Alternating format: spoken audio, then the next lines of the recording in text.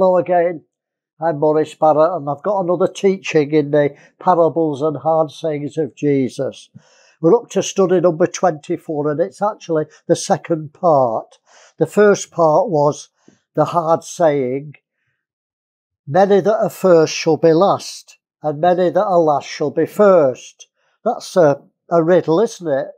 How can the last be first? How can the first be last? But Jesus says, many that are first will be last, and many that are last will be first. Well, I can't go over that study. That's Numbers 24. This is the second part of it, and this is the parable that Jesus told to explain the first will be last and the last shall be first. So this is the answer, really, although I explained in the previous study. I've written 4 books on the parables. This is book number 3, Obtaining the Kingdom, Parables of the Kingdom. But all the studies are in those books, and they're available from Amazon as a paperback or Kindle download. And we've got a new shop, Shopify. You can get the app and order all the books. I've called this Pennies from Heaven. It doesn't seem very religious, does it? Very spiritual. Pennies from Heaven. My mum used to sing, it's raining pennies from heaven. I don't know if you're old enough to remember that. I can't remember the tune. But anyway, let me read you where we're up to. Matthew 20, verse 1 to 16. I'll read the whole context, then we'll look at the parable. This parable is about the rewards of the kingdom. It's about stewardship. It's like the talents. You know, one man had 5 talents, he got another 5, one had 2 and he got another 2, one had 1 and buried it. So it's about stewardship for reigning with Christ. It's nothing to do with salvation. When you stand before Jesus at his judgment seat, the great white throne, when you stand before God, there's no rewards. You get eternal life. If your name's in the book, you get eternal life. But when you stand before the judgment seat of Christ, when he judges his church, then there's rewards and punishments. That's what the parable's about. Stewardship. Well done, good and faithful, you wicked and slothful servant, out of darkness. You're not in the kingdom. So the first verse tells us that this parable is not about salvation. It's not about eternal life. It's about reigning with Christ. We're training for reigning, aren't we? Or we should be. So let's read it. Matthew chapter 20, verse 1. For the kingdom of heaven. So it's not talking about salvation. It's talking about the kingdom that Jesus is bringing with him. Jesus will bring his kingdom with him, won't he? And set it up on this earth for 1,000 years. So this is what it's like. The kingdom of heaven is like unto a man that's a householder, which went out early in the morning to hire labourers into his vineyard. And when he'd agreed with the labourers for a penny a day, he sent them unto his vineyard.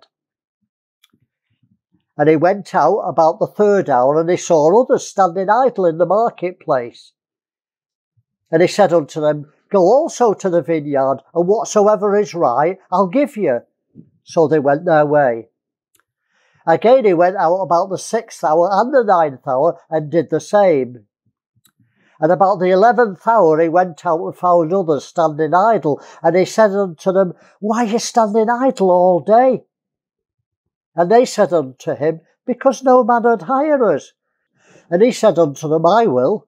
Go ye also into the vineyard, and whatsoever is right, that you shall receive. So when even was come, the lord of the vineyard said to his steward, Call the labourers and give them the hire, the wages, beginning from the last unto the first. And when they came that were hired about the 11th hour, they received every man a penny. And when the first came, they supposed that they should receive more, but they likewise received every man a penny. And when they received it, they murmured against the good man of the house, saying, These have wrought but 1 hour, and thou hast made them equal unto us, which have borne the burden and heat of the day. We've worked 11 hours. They've only, 12 hours. They've only worked 1. And he answered and said unto them, Friend, I do you no wrong. Did you not agree with me for a penny? Take that is thine, and go thy way. I'll give unto this last, even as unto thee. Is it not lawful for me to do what I want with my own? It's my money, it's my vineyard. Can I not do what I want? Is your eye evil because I am good? So the last shall be first, and the first shall be last. For many shall be called, but few chosen. All right, it's a simple study. I'm just going to go through it. Let's see if we can learn something. Well, I think everyone will accept that the good man of the house is Jesus. I think we accept that. His vineyard. Throughout the Bible, God's people are the vineyard. In the Old Testament, we've got scriptures that proves, and I've proved it in other studies, that the vineyard is Israel, and also the church. I'm the vine, and my Father is the husbandman. So if Christ is the vine, and God is the husbandman, then we're the branches of the vine. So we're now the vine, like Israel were the vine. So it's obviously talking about God's people, and God is the husbandman. So he's the one who sends the labourers into the vineyard. So I think we can accept that. And he agreed a wage for them, starting at the day. And he said, this is the wage, a penny for a day. Well, that doesn't sound much, does it? But a penny was a day's wage. It was a denarius, that's the Greek word, and denarius means of 10. And it was a silver coin. That's what they had for the day's wage. So I don't know what it is now, 100, 200, I don't know what people are, but it's a day's wage anyway, a fair day's wage. So the master went out various times in the day, and he saw men idle. Don't forget, this man is God. He sees people doing nothing, not working for him. And he said, why aren't you working? Well, no one's hired us. Well, he said, I will. Go and work in my vineyard, and I'll pay you what is right. He made no agreement. This is interesting. He didn't make an agreement that says, I'll give you a penny, I'll give you half a penny, I'll give you half a day's wages. Whatever you work, I'll give you a proportion of a day's wage. If you work half a day, I'll give you half a day's wage. If you work a quarter of a day, I'll give you a quarter of a day's wage. That seems fair to us, doesn't it? Because we've got the Western Babylonian mindset. This is not how God thinks, it's how the world thinks, and sadly, much of the church. So he didn't agree a price. He said, whatever's fair, I'll give you. So they were working on trust. They had no guarantee what they'd get. He said, I'll give you what's fair. So they expected half a day's work, half a day's wage. They trusted the man, so it was on trust. And he even employed men at the 11th hour. So they only worked 1 hour. He said, well, go and work in the vineyard. I'll give you what's fair. So they expected an hour's wages for That's our thinking, isn't it? Fair day's pay for a fair day's work. That's not how God works. That's men. Because we have our rights. We want equality. God's not into equality. He doesn't have rights. He does what he wants. He's God. Don't put God in a box and tell God to work like your boss or like political correctness. God's not politically correct. He's God. He does what he wants, when he wants, how he wants, and if he wants. So it's interesting, isn't it? They're working on trust. Well, at the end of the day, the last in, first out. So the last one who worked, he said, come on, get your wages. And they got a day's wage. They'd only worked 1 hour. And they got a whole day's wage. They thought, whoa, this is one generous boss. This is benevolent. Of course, the boss is God. Is God not benevolent? Does God not want to bless people?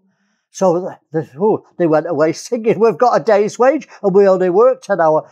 They would have worked a whole day, but nobody employed them. It wasn't because they were lazy and only worked an hour. Like some people do an 8-hour day and they really only work 2 hours. The rest they're on the phone and chatting to other workers, and they don't work as they should do. This wasn't the case. They would have worked all day, but nobody employed them. So can you see how God thinks? he treated them the same as people who were employed all day. It wasn't their fault that nobody employed them. They were stood waiting on the corner for somebody to employ them. And the man says, I'll have you and you and you. And these three weren't employed. It wasn't their fault. They were willing to graft and work. So God's good. He doesn't judge us on what we do. He judges on the motive of the heart. They were willing to work hard all day. And God saw that, so he rewarded them as though they'd worked all day, even though they'd only worked an hour. Can you see how God thinks differently than us? We think that's not fair, but it's very fair to God's mentality. So, those who'd worked all day, they were delighted that the men got a full day's wage for an hour. They thought, whoa, this is good, this is one benevolent boss. They get a full day's wage for an hour. What will we get? I've worked 12 hours. We'll get a real good bonus. So they were clapping their hands that God was, the boss was benevolent to the man who worked 1 hour. They thought, wow, what will we get? They get a full day's wage for an hour. Of course, when it went through, the ones who'd worked all day, they only got their day's wage, the penny, same as the other man. And they were shocked. They were disappointed. They were angry. And yet they'd agreed for a day's wage, so they got what they'd agreed. Why are they angry? It wasn't fair. Oh, poor little people. It's not fair. God's not fair. It's people who want to be fair and want God to be fair. Matthew 20. Verse 10. This is the part. But when the first came, they supposed they should have received more. But they likewise received every man a penny. And when they received it, they murmured against the good man of the house. This is believers who'll criticise Jesus. When they come to get the rewards, they'll say, God, I've worked 40 years for you. I've been on the mission field. I've done this. I've sacrificed. I've brought my children up. I've done that. And this person only had been saved 2 weeks, and you've rewarded him. This is about the judgment seat of Christ. Christians will moan because they think like the world. They don't think that God wants to bless the righteous and the unrighteous, and God sends his rain on the just and the unjust. They can't think like God, so they think like the world. God's not politically correct. That's not fair, God. There'll be lots of moans at the judgment seat of Christ. This isn't the only one parable that says, Jesus said, many will say, but we've cast devils out in your name and we've done many wonderful works, and why haven't we got a reward? And Jesus will say, depart from me. Your motive was wrong. Though I cast out devils and give my body to be burned and have all knowledge and don't have love, the motive was wrong. It's not what you do to get your reward. You can be a missionary for 30 years. If it was ego that made you on the mission field, and if it was ego that made you run your big church, there's no reward. Only what's done through love gets a reward. Corinthians 13, verse 1 to 3. Though I speak in tongues, though I give my body to be burned, though I do wonderful works, it counts for nothing if you don't have compassion.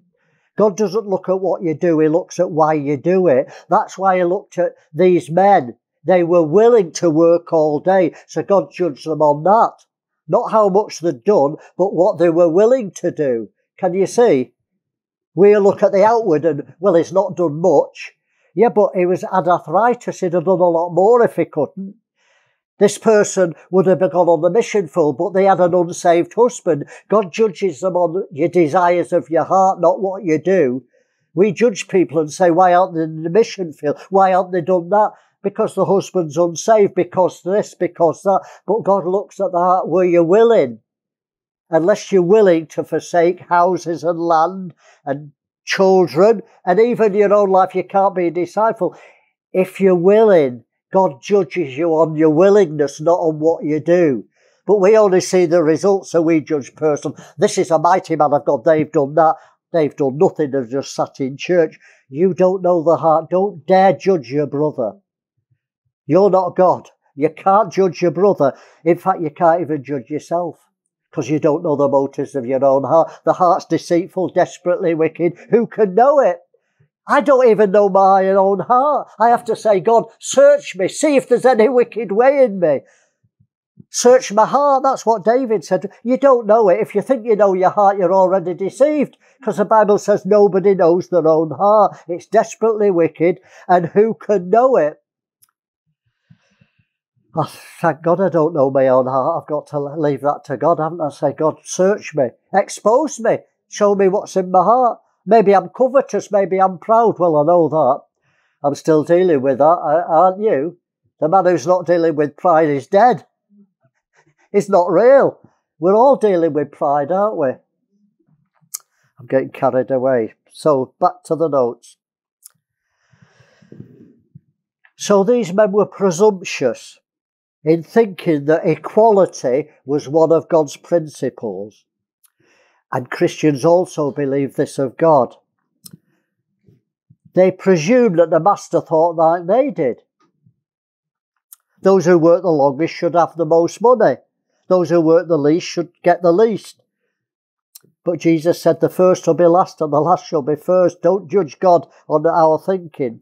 You know, God's ways are not our ways. It's very hard for Christians in the West, in this prosperous, decadent society, with all the pressures to be politically correct and all the pressures to think and rights. And it's very difficult to get out of that and think like God thinks. I don't think Christians understand God at all. They think God's morally correct and politically correct and fair. Isaiah 55, let me read you some scriptures. This is what God said, for my thoughts are not your thoughts. So God doesn't think like you. He doesn't think like the government. He doesn't think like your pastor. He doesn't think like me. My thoughts are not your thoughts. Neither are my ways your ways. Don't expect God to do things your way. Frank Sinatra said, I did it my way. No, he didn't. He did it the devil's way. If you don't do it God's way, you do it your own way, and your own way is the devil's way. There's only two ways. You either do it God's way or Satan's way. And my way is Satan's way because it's not God's. My thoughts are not your thoughts. For as the heavens are higher than the earth, this is the difference between your thinking and God's thinking. Let it sink in, please. I'm saying it again, let it sink in. As the heavens are higher than the earth, millions of miles higher than the earth, so are my ways higher than yours. That's the difference, the magnitude. And my thoughts than your thoughts. Your thinking is 1,000,000 miles away from God's thinking. And God's thinking is 1,000,000 miles, 1,000,000,000 miles away from your thinking. So you better get to know God's thinking, haven't you? And you won't get it anywhere else except the Word of God. You need to read the Word of God for yourself. Don't listen to doctrines unless they agree with the Word of God. Challenge everything and say, does that fit the Word of God? Read the Word of God diligently and find out how God works and how it's completely different than us. For as the heavens are higher than the earth, so are my ways higher than... That's colossal. That's a sermon in that, isn't there? And Isaiah 58 verse 2. He's talking about Israel. Yet they seek me daily. Christians are seeking God. They seek me daily and delight to know my words as a nation that did righteousness and forsook not the ordinance of God. They ask of me the ordinance of justice. They take delight in approaching to God. God's people, and he tells them off. It's about fasting. He says, they seek me daily, but they don't know my ordinances. They don't know me. They're worshipping around the golden calf. They're worshipping the real God, but in the wrong way, around the golden calf. How audacious for us to think that God thinks like us. How far have we come when we put God in a box to think like us? It's a universal problem. The Bible makes it clear how God thinks, you know. Christians fail to understand. Christians think democracy is good. And many use the system in the church. They have voting. Who do you think should be the next leader in the denomination? And they all vote, don't they? Who should be a deacon? And they all vote. That's democracy. Everyone has a say. God doesn't call committees. God doesn't run heaven on democracy. What do you think, angels? What do you think about Tracy? What should we do? He never asks angels for advice, does he? What about Jean? Let's have a vote on what we should do with Jean. Should we bless her, angels? Michael, Gabriel, come here. What should we do with Jean? Should we bless her, or has she been naughty? Should we smack her bottom? What should we do? Do you think God asks advice? He's God. We ask advice of God. He doesn't ask advice of us. He's God. God calls people. He called Moses. He didn't call Israel a nation. He called one man, Abram, and made a nation out of him. He called one man Moses, one man Daniel, one man Martin Luther, one man John Wesley. God calls men, not committees. We don't vote them in. God sets in the church apostles, prophets. You can't vote them in and say, well, he'd make a good apostle, he'd make a good pastor. It said God sets in the church. God ordains them. We can't ordain apostles and prophets and pastors and teachers. We can ordain elders and deacons because it tells us to. And we can pick them, godly men full of the Holy Ghost. But you can't choose those. God sets in the church and God calls people. Actually, democracy, for me, and I haven't time to explain it, is the most demonic system because it lets people think that they have a say in running the government. Presidents aren't elected, they're selected. The powers that be, the powers that run the world governments, they select. Do you know what they say? The President of America, it's far too important a position to leave to the mugs, to leave to the goyim, to leave to the gorgeous, to leave to the common people. They're selected. They're not elected. I think every president is in the bloodline of the royal family, aren't they? Every president in America. It's to do with bloodlines. That's why they picked them. George Bush and Clinton, they're all related to our royalty, the British royalty, tracing right back to St. John. It's amazing. They're selected. It's too important, the people who run the world. Don't forget who's running the world. Satan. He's the god of this world. So it makes sense, doesn't it? Politicians aren't running the world. Satan's the god of this world. So he's in charge of all the politics. And every system is demonic. It's just another way of controlling people. Well, I know that 90% of Christians would think that equality is good. But the Bible doesn't support it. I'll tell you why. It's a whole sermon. Is God a God of love? That's his essential character. God is love. And if you love, then you're gentle, you're merciful, but love embodies it all. You can't have love and equality. Think about it. You can't have love and equality because love discriminates. I chose my wife because I loved her. But I rejected all the other women. It's divisive love. It's selective. If I love every woman in the world, who do I love? I love no one. Love shows favour, doesn't it? How do you know I love my wife? I've shown her favour. I married her. I gave her children. I treat her like a queen. So she'll treat me like a king, I hope. But that's my endeavour, to treat her and make her the best woman in the world, so she'll make me the best man in the world. That's how it works, because I love her. But it's discrimination. I'm not worried about you other women. Sorry. All the thousands of women who watch me, I'm not interested in you because I love my wife. I'm discriminating. I'm biased because that's love. There's no equality in love, can you see? And because God loves, if he loves everyone, well, that's what Christians say. God loves everyone the same, doesn't he? No. Jacob have I loved, Esau have I hated. That's what the Bible says. If he loves everyone the same, he loves no one. Because how can he show he loves us unless he chooses us? And he chooses one and rejects another. We can't get round it, can we, love? So love and equality can't coexist. If I want to treat every woman equal, I don't love any of them, do I? Because I treat them all, I buy them all chocolates, so which one do I love? I don't know if you can get your head around that, but you can't have equality with love, and God is a God of love. So he has his favourites. Read the Bible. God doesn't say, if you love me, then we're equal. He said, if you love me, obey me, keep my commandments. That's how we know we love God, because we keep his commandments.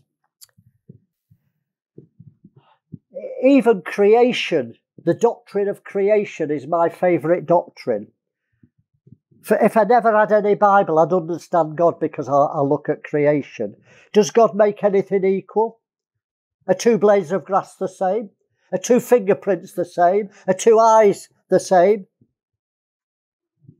It's two snowflakes the same. There's billions of snowflakes and not one's the same. God never makes anything equal, because he's not into equality. He makes everyone individual. And he makes us individual. Thank God I'm not 6 foot. Thank God I'm not 2 foot. I'm happy how I am, because I'm different than you. Because my wife chose me, not a 6 foot man. She probably wanted a 6 foot man, but she settled for me. And so I'm happy how I am. I've had children, and I don't want to be anything. I want to be individual, and so do you. Nobody wants to be a clone, do they?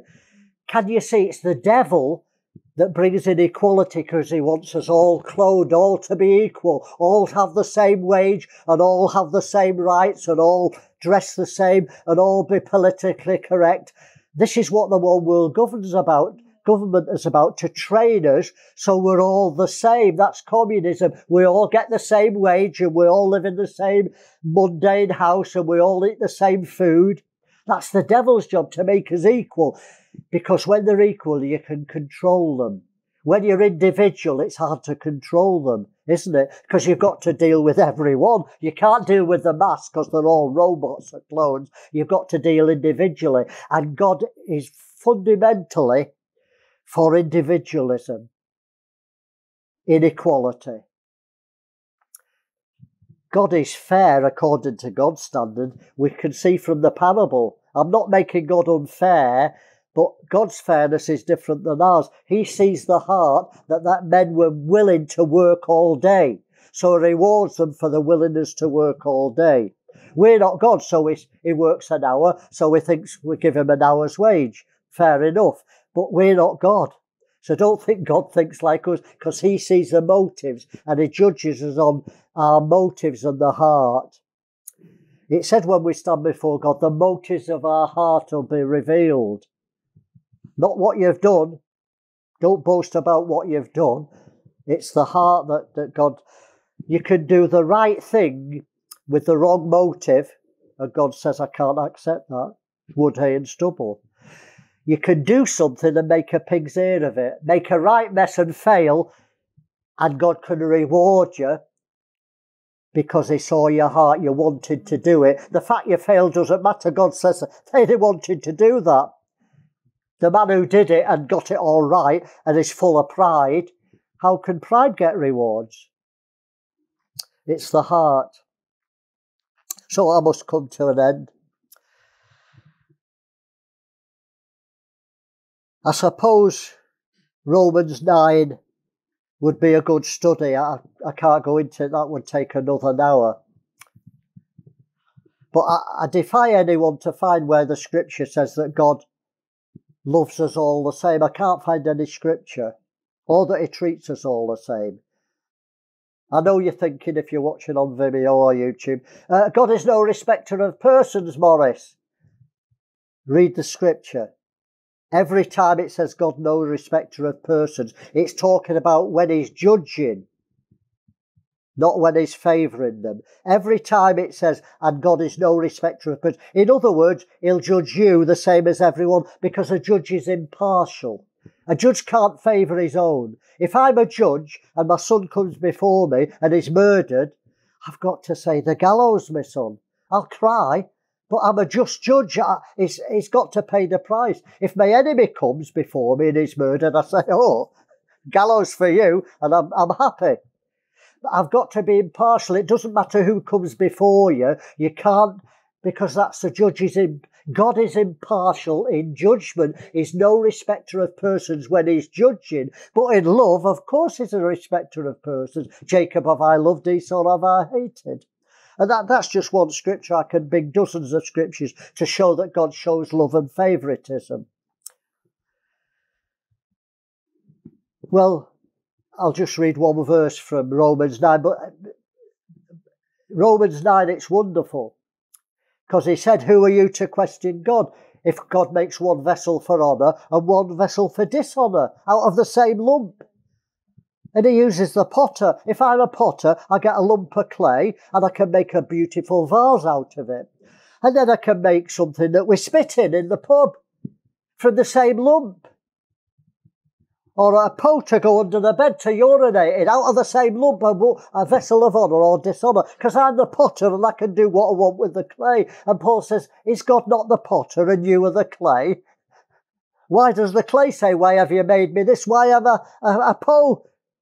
We don't have posts to put under the bed now, but the old fogies that are watching like me, you'll know what I'm talking about.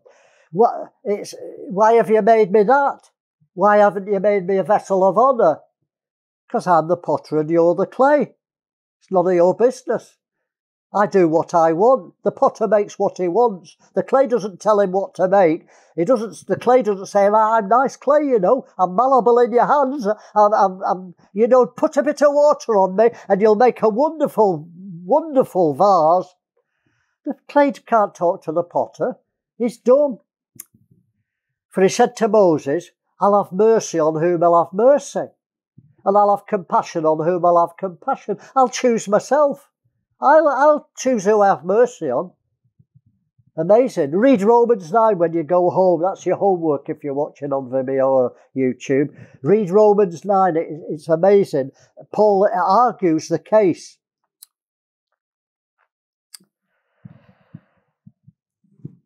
Well, it's to do with predestination. Let me advertise a little booklet. I've started writing little booklets so that people can take them just for a couple of quid. And I've called the series Back to Basics. And this is a book on predestination.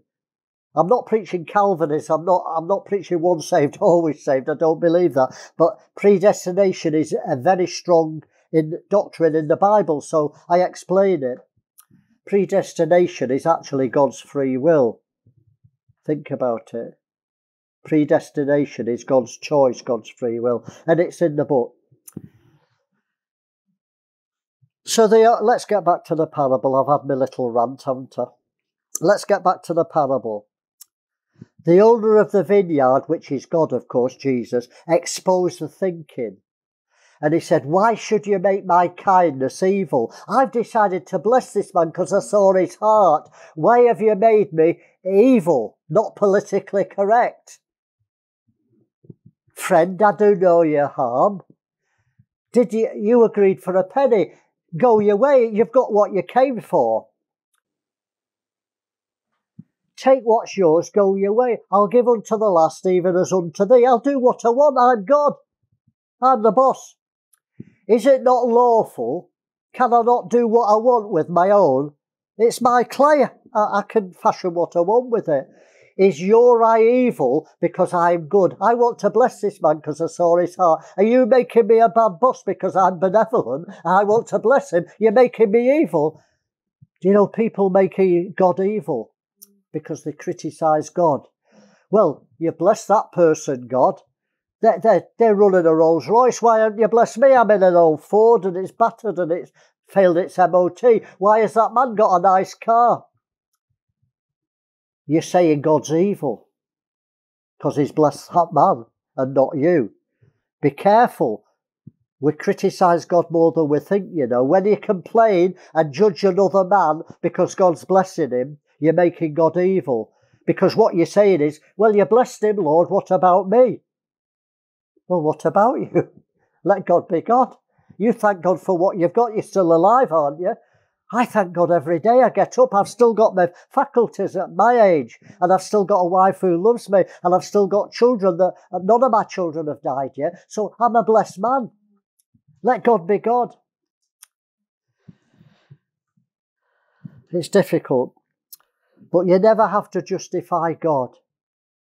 You know, people, I've talked to atheists and they say, oh, well, if God's a God of love, why all the problems in the world? And I say to them, it's none of your business.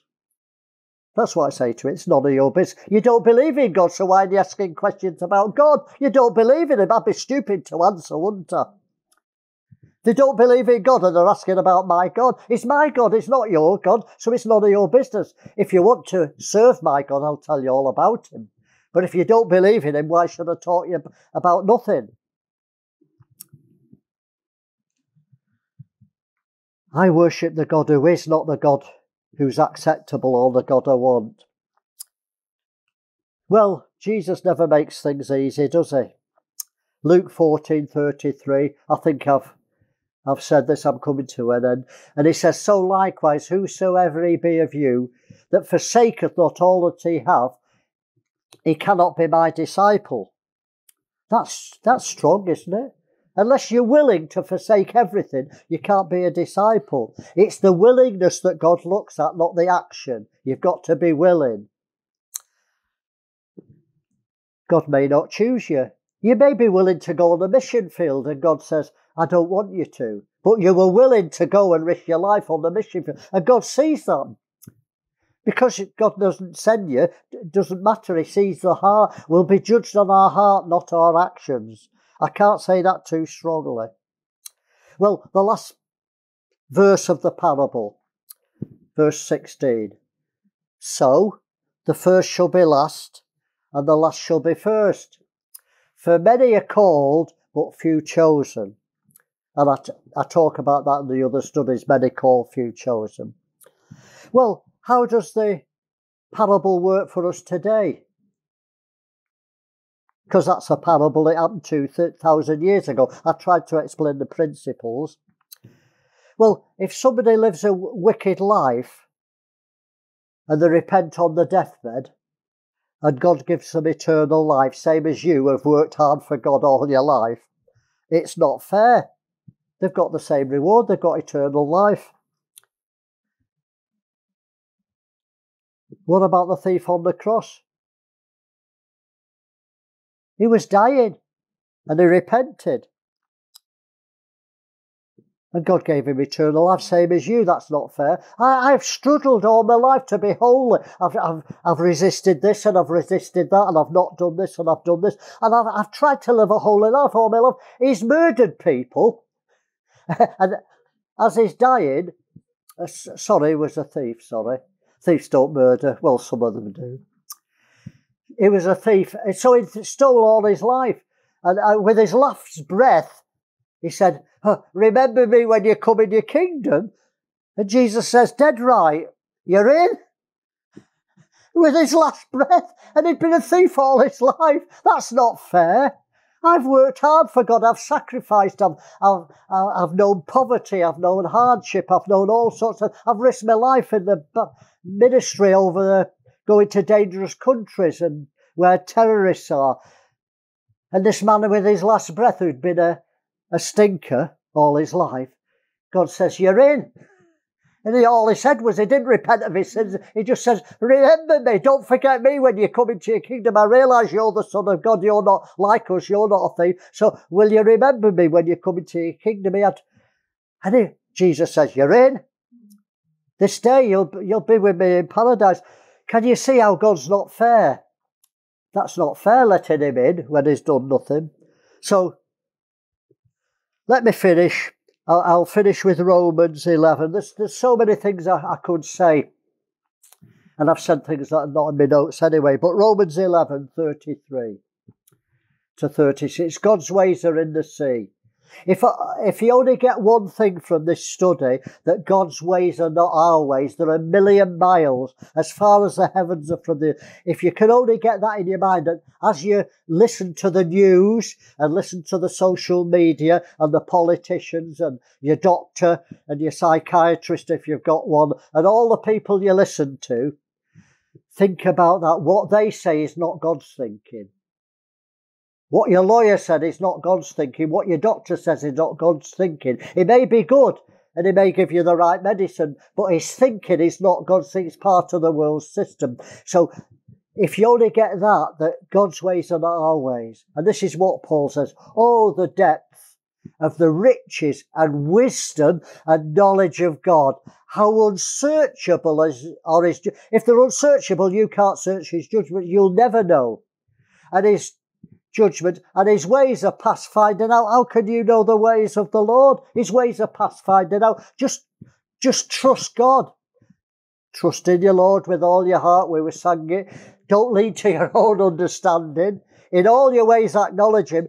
He'll direct you. Don't think for yourself. Acknowledge God in everything that happens. The good, the bad, the ugly. Thank God when you're in prison and your feet are in chains and your back's bleeding like Paul's house. Sing praises. When your house burns down, sing praises. When your husband leaves you, sing praises. In all things, give thanks. Well, that's what it says.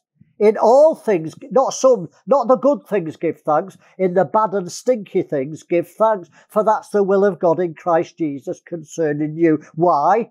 Because we're stupid? No, because we know that all things are working for our good to them that love God. It doesn't say all things are good, but it said all things are working for our good. So whatever calamity you go through, it's working for your good. An eternal weight of glory. Who's known the mind of the Lord? Who's sussed God out? I've got God. I've sussed God out. This is what God does. Have you heard preachers say this is how God works? Poppycock. He may have worked that one day, but the next day he does something different. Have you ever studied how he heals people?